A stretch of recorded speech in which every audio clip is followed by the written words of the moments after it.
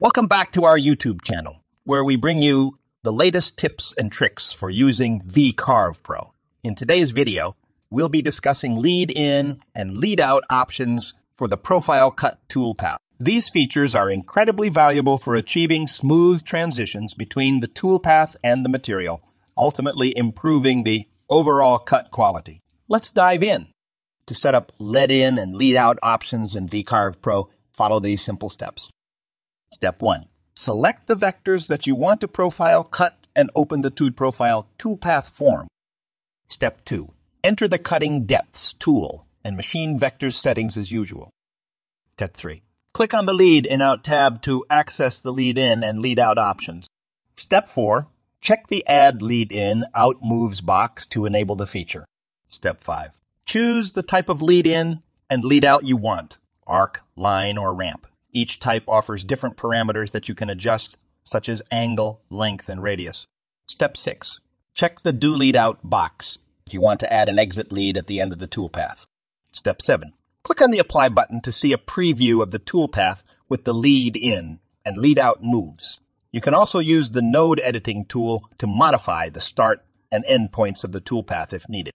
Fantastic. By following these steps, you can ensure your Profile Cut toolpath includes lead-in and lead-out moves for a cleaner, more professional finish. But that's not all. Let's explore some additional options you can use.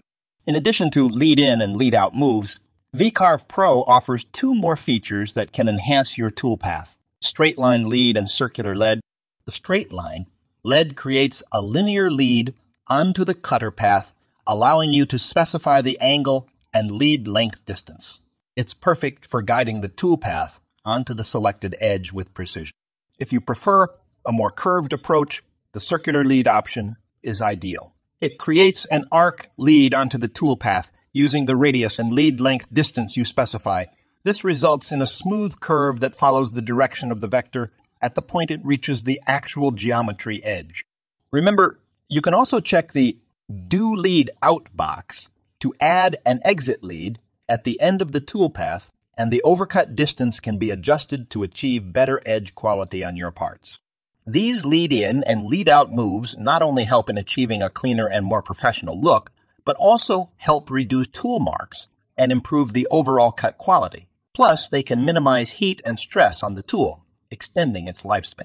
So, whether you're working on intricate designs or large-scale projects, incorporating lead-in and lead-out options in your toolpath is essential for achieving precise and polished results. That's it for today's video on lead-in and lead-out options in VCarve Pro. We hope you found this tutorial helpful and informative. If you have any questions or would like to see more tutorials like this, please let us know in the comments below. Don't forget to like and subscribe to our channel for more CNC machining tips and tricks. Thank you for watching, and we'll see you in the next video.